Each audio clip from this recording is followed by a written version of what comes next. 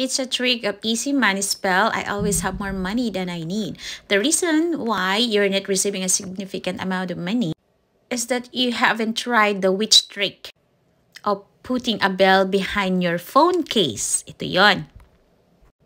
If you haven't performed the abundance bell spell yet, stay tuned as I explain how to do it step by step.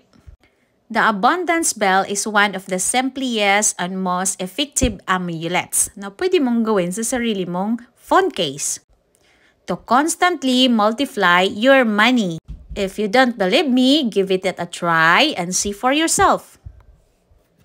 The first thing you do is take a bell of any amount or denomination. Then draw the Fihuron 3 times on 8.